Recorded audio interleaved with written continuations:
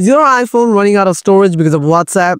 Don't worry, in this video I'll show you how to fix the storage issue on WhatsApp. Let's dive in. Solution 1. Clear WhatsApp storage and data.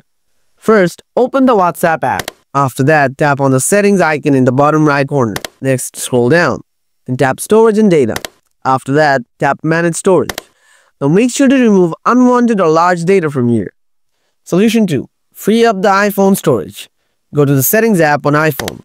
Then tap general. Next, tap iPhone storage. Remove unwanted large files or unused apps from here. Tap on the app you want to remove. Then tap on delete app. Finally, tap delete app again. If you still have the same issues, then follow my next solution. Solution 3. Clear WhatsApp cache. First, open up the settings. Then tap on general. Next, tap on iPhone storage. Now scroll down and find the WhatsApp app. Now tap on WhatsApp. Then tap offload.